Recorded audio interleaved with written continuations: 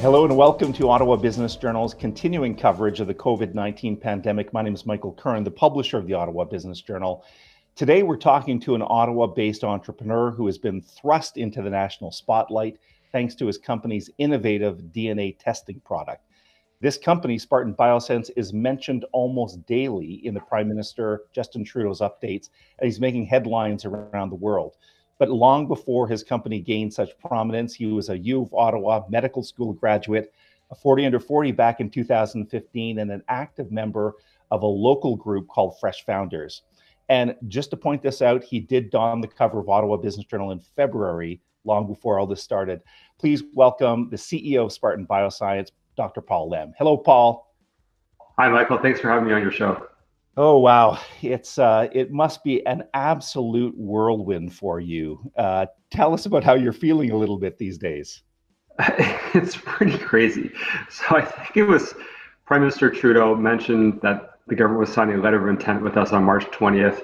I think by March 25th, we had a humongous contract with the federal government. By March 31st, they gave us a down payment of a huge amount. And then we just started ramping and signing up all sorts of provincial customers. So the last 3 weeks have been inside the tornado. I've read books about what this is like. I've talked to other people like Toby Luke of Shopify. Now we're experiencing it at Spartan.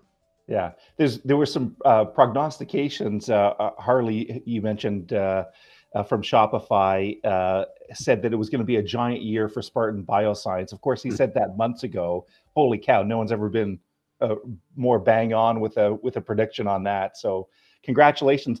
How is your team adjusting to this? So, you go from being a significant local Ottawa startup, if that in fact is the right word for a 14, 15-year-old company, to just kind of this explosive growth. How's the team handling this? I think one of the advantages we've had on our team is we have a bunch of veterans who have been planning for a large scale up for many years and who also have a background of scaling up medical devices. So we were relatively prepared in that we knew what we had to do. I think nothing could have prepared us though for, it's literally like hour to hour, things are changing and we're fighting all these fires while still trying to keep an eye on the big picture. Yeah. I want to dig into your backstory a bit, Paul. You and your company have become almost a household name, certainly in Ottawa and beyond.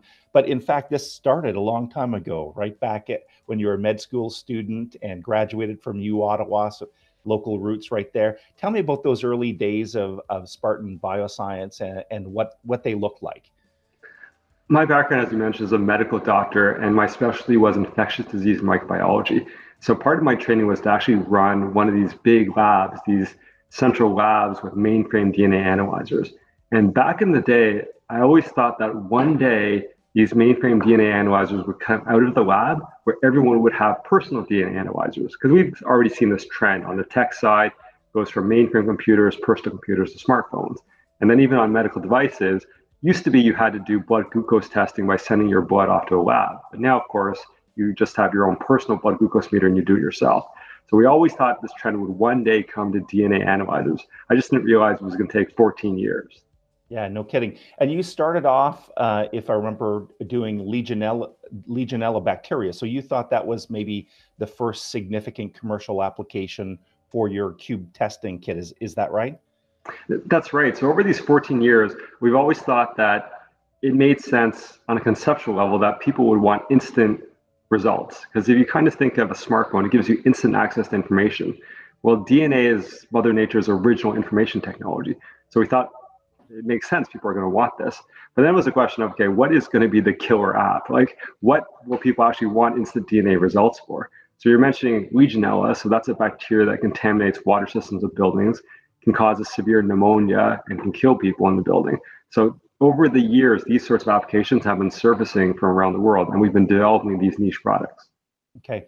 And let's zoom forward a little bit. When was it that you determined, likely in 2020, that your cube testing DNA product could be used for COVID-19? As an infectious disease doctor, so I and my colleagues have always thought for years that one day there would be a global pandemic. If you look at the history of humanity, every 50 to 100 years, there is one of these pandemics. The last one was the Spanish flu of 1918. So we were overdue for something like COVID-19. And so we had been monitoring it around the world, seeing the pandemic. And then the CDC published a validated test on over 2,000 clinical samples for COVID-19. And then we decided, okay, let's port the CDC's test onto our device. And that was the genesis of our COVID-19 product. And was your device that flexible, the cube testing product, Paul? Was it that flexible that it could be used quite quickly to determine other sorts of viruses and bacteria? Yeah, so it comes back to our strategy over 14 years. We've always had this North Star that one day people would have these personal DNA analyzers. And similar to, let's say, an iPhone where you have the App Store, that you need to make it flexible so when a new app is created, you can run that app on your device.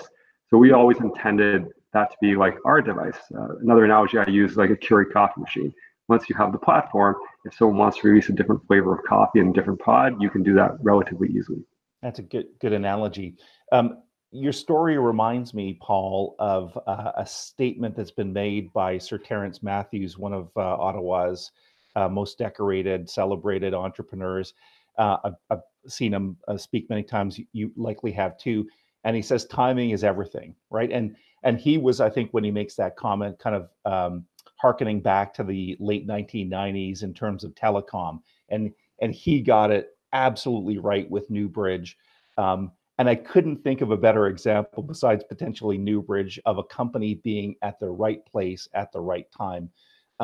So as an entrepreneur, and certainly there probably are some other company owners, CEOs watching this, talk to me about the length of time that it actually took. Like, people are probably sitting here going, look at this guy, he's on the front page of the newspapers and on the nightly news, and it just happened as a flash. But that's not the case, right? You've been at this for a long, long time. You're definitely right, Michael. So I have been at this not just the 14 years at Spartan, but before that, I was involved in other DNA testing companies, DNA diagnostic companies. So I would say I spent probably the last 25 years of my life becoming a world expert in DNA diagnostics. Raised venture capital for my first company, joined another company that makes this spit cup that's used by 23andMe and Ancestry.com, and 14 years at Spartan. And it's all of that experience, all of that training that, as you said, culminated in right place, right time. But there's a reason why there's almost no one else in the world who can do this, because it's such a niche application. It just happens that this niche set of skills and expertise happens to be exactly what Canada needs right at this moment for every citizen.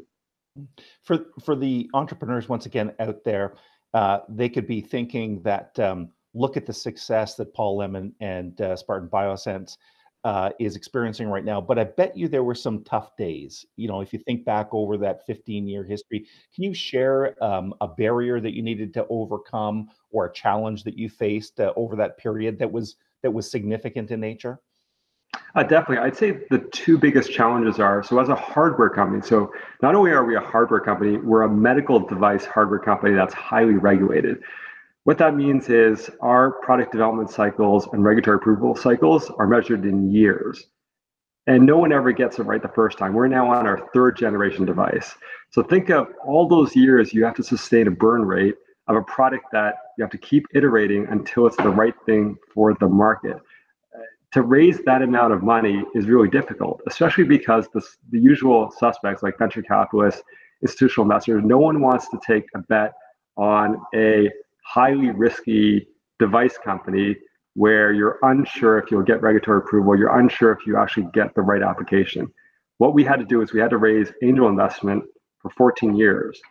And some of the toughest times were, for example, the 2008-2009 financial crisis, when I literally had to go to our top shareholders and say, you know, we really need you to step up right now, otherwise we are going to be out of business.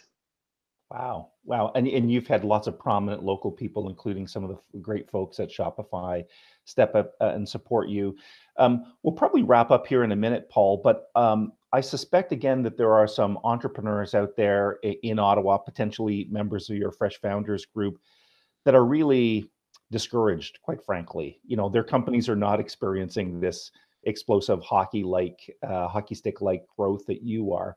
What would you say to those people in terms of an encouraging message or a message to stick in there? Share your thoughts on that if you could. Mm-hmm. Yeah, this is always difficult and interesting question as to, do you keep persisting, or is it time to cut your losses and try something new? The way we thought about it at Spartan is, we had this thesis that one day everyone would want personal DNA analyzers. And we would keep checking the market as to, has any of our competitors actually released that yet? And year after year, no one has ever even come close. So that's why we decided to keep persisting, because the market opportunity was still there. I just didn't realize that it would take the shape of COVID-19. But we did have confidence that there would be some application that would eventually come through. So my advice to entrepreneurs would be, you really have to think carefully. Is it worth persisting, or is it worth trying something new? And I think the way I would think about it is, if everything works out right, is the market opportunity, is it still there, or has someone already beat you to the punch? That's excellent. And we're thrilled that no one did beat you to the punch, and that Spartan is, as I said, thrust into this global spotlight. Congratulations, Paul, to you on your sense of perseverance, to your team's ability to execute on this this critically important challenge, with the pandemic. So thanks very much for joining us today. Yeah, it's my pleasure, Michael. And I think, as you alluded to, we've had the support of so many people in Ottawa for 14 years. And without the support of the community, we would not be here today. Very well said. Listen, thanks again, Paul. For everyone watching this video, you can continue to visit obj.ca for continuing coverage of COVID-19. If you're watching this on YouTube, please like the video and follow the channel. Thanks again, Paul. Thank you, Michael.